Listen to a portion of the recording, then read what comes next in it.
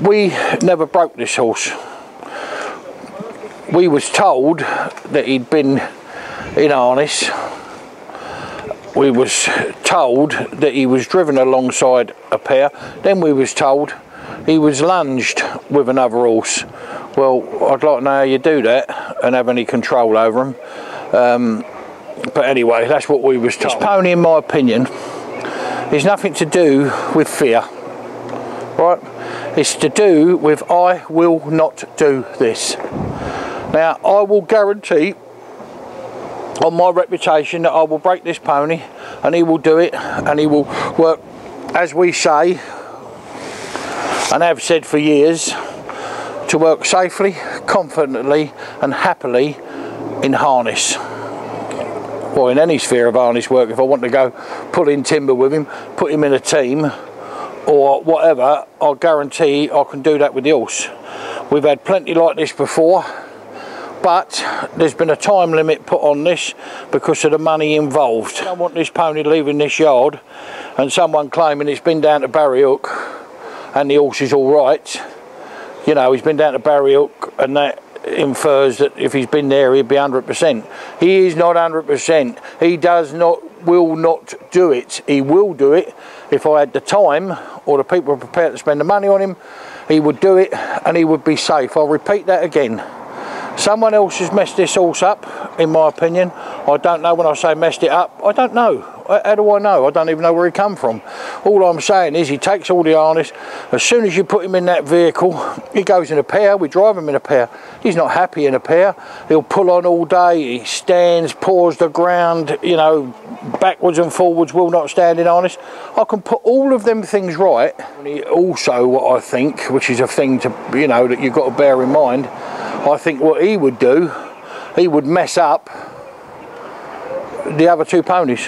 I think he would, you know, he'd be a nuisance because of his attitude. If anyone wants to see, I'll gladly put him in harness for you and you can have a drive with him. So that's his problem. It's not anything to do with I am frightened of this, this terrifies me. Not in any way, shape or form, because it doesn't. He don't care about it. He don't care about the harness, don't care about the cart.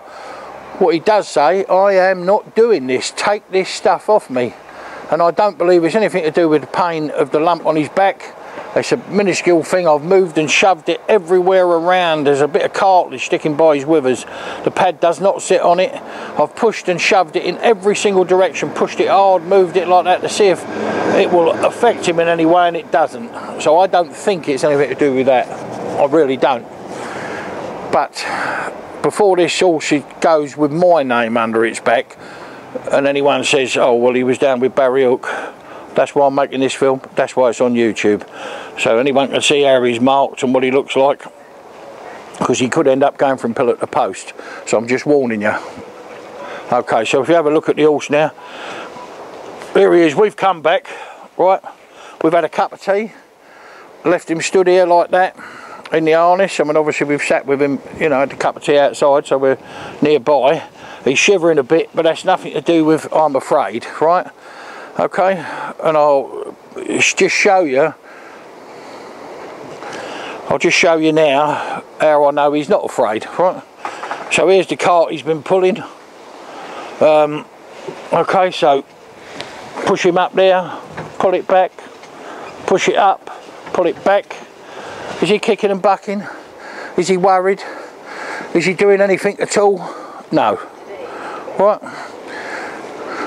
Look, my lad, if I come round here, is he afraid of me? Is he pulling back? Have I hurt him or done anything? No. Does he mind hold his ear holes? He don't care. Here, put my hand up in his mouth. There's his bit, you know, he can smash a carrot with his hand. You know, smash my hand like a carrot. Is he biting me? No. Right? So nothing like that. As long as he's doing what he wants, he's perfectly happy. Now he's quite happy to stand here and do nothing. He is fat and unfit, so I'm not going to go all that. Come on, darling, steady now, be careful. I should just do it like I would any horse. You know, pulling it out, chucking it down, banging it about. There's that. Right.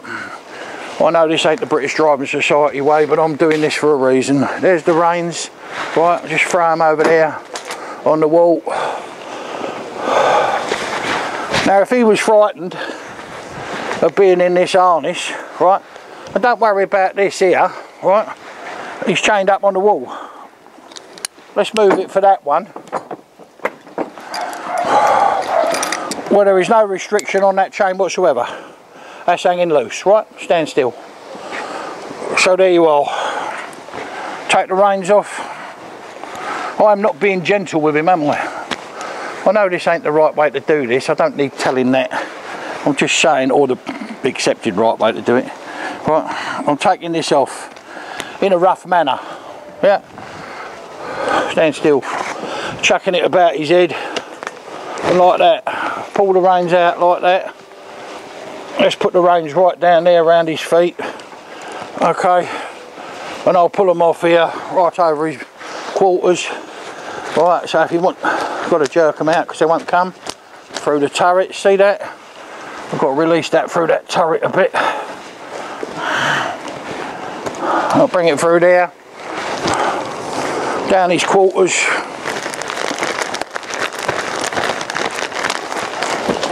Down here. Nothing.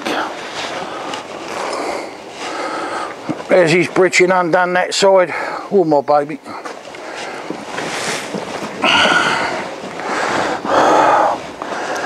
I'm doing it this side. Like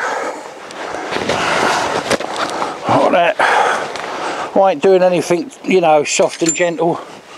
Throw them over his back. You mustn't do that, must you? In case the horse gets upset. Well, I'm trying to upset him, and I'm just showing you that he don't get upset. Yeah? Just come here for a minute with your camera, will you? Where he's gone down. See the shafts? I'll put this back in the tug so people can see I'm not a liar. These are not independent. Right, so not only has he smashed my harness up, 2 sets, probably 500–600 quid to put it right, because it's major bits, right? Alright, let's say that's an exaggeration, let's say it's 250, it won't be no less. One shaft right up in the air, not even sitting in the tug, can you see? Put my finger in there, not even laying in the tug, where he's laid down and bent all the shafts. Right, stand still. You stand still, good boy. Right, I'm just telling him to stand still there. Is he doing it? Yes, he is. Right, but he ain't working, is he? He ain't having to work. Right. Okay. Also, have a look at his leg. He's got it at rest. Is he upset? Frightened? Terrified by the harness? No. But what he will do, when I take this off him, right, as soon as he can get out of this position and away from it, he will. Right. But that's only if he wanted, he'd be jumping and leaping to try and get out of it now if he was afraid of it. But there it is there. Right. Okay. I know horses. Please don't tell me. I'm sorry to get angry, but it makes me so cross. Because I tell you this, the only one that's going to suffer is this horse. He's the one that's going to suffer over people. I guarantee now, 150%, that I will drive this horse through the middle of London, right? And if I can't, right, whoever, they won't have a bill. There'll be no bill at all. But there he is there, quiet as a horse could be, right? He's on a chain here. Look how loose it is. Can you see? It's not holding him. He's not held both sides. He's not got a groom at his head. Nothing like that. If I pull this back now and make a row with it. Yeah. And the only reason he's shivering is because he's cold. You know, he's soaking wet.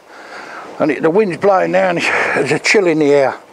So, you know, all I can say to you is, there's the pony standing there as quiet as a lamb. And you'd say, well, what a good little pony. And you put him back in there and try and drive him, right? And it's not, because when we was going around the field, he'd go for 20 yards, lovely, no problem at all. Sitting there soft on the bit, no problem at all. He'd trot, he'd walk, he'd back up, and then he'd start shaking it. I don't want this on my back, pawing the ground, rearing up. He went up, well, you can see what he done to the carriage, right? Them shafts there, people say to me, that's nothing, just bend them straight. You cannot bend them straight. They are buggered. They're 250 quid a pair. And they are buggered. Because they will not come straight. You can bend them straight, but you're weakening the steel every time you bend it. So, when you say to me, is that all safe? Putting the harness on, taking the harness off, he's as safe as you can get, look. Okay? Undoing his crooper, pulling his tail up, right? Pushing all that forward. Look, right? If he wants to kick me, he'd knock my kneecaps off. We can be wrong, we can make mistakes, we can misunderstand, we can mishear what people say. I'm not saying that. He's also had a harness on before. Definitely without any question, because he wouldn't behave like this. It's the first day we put it on, he wasn't no different to this. Put it on, take it off, it's not his problem. I ain't doing it is his problem. I will not do it. And you can't make me. But Barry Hook can make him do it, and without knocking him about and hitting him, because that wouldn't do him any good at all. That's stupid. Big old men knocking him about, no good at all. Come here. Come here, darling. And just walk him over this harness. You can say, well, don't do that, but I'm just letting him get round his legs, catch up in the straps. As you can see, nothing. Come here, darling. Put him on another long chain. Come here, baby. I only changed his bit in the last couple of days. He's been going in a piece of rubber, as all my films show. They all go in a bit of rubber to start with. So I put him in a nice soft snaffle, a brass one that's nice and fat, yeah? And they like the taste of it and they chew on it. But it does give you a bit of brakes, because I knew I'd need them when we took him out single. But there he is. Is he terrified? Is he upset? Is he anything? No. Is he worried about the harness going on? I wouldn't have said so. Okay. But when you put him in, so he would belie. You'd get him, harness him up, you'd be as brave as a button to go down the road with him. When you'd stop, I wouldn't know. But it's not anything to do with fear. You can see that. I've demonstrated that. Nothing at all to do with fear. It's cussedness. I am not doing it. And that is because he's been allowed to get away with things in the past. Whatever anyone's done, how do I know? But there's the pony there. Lovely, quiet, happy. Don't want to nip me, don't want to bite me, don't want to kick me. Do what you like with him. But you try and drive him single or in a pair, somewhere along the line. In my opinion, it could be. I'm not saying this is what happened. It's what I believe could have happened. He's bolted with some people. They've took him out of the harness, or he's run off, or he's kicked and bucked, or he's done something, and he's got away with it. So, because he's a strong-willed pony, and he is very strong-willed, and his nature's like that, so he's got away with it. So now, he knows if he kicks, bucks, lays down, do something, the harness will be took off, and he'll be put away. But he went 4 times with me, actually. 4 times he went with me, yeah. Right, I had to change 2 sets of harness. Right, put it back on him, get him across the road again. Right, I'm saying he will take a long time to put right.